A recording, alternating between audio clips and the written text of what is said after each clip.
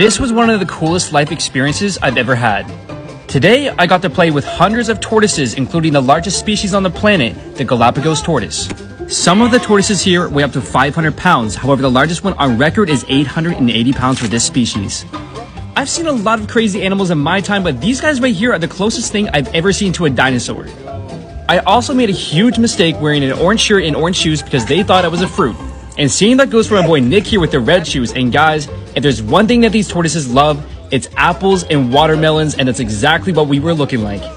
So basically they thought we were food a few times, but look at this. This guy's strength is absolutely incredible. Once I was comfortable with these walking boulders, it was time to pull a stunt.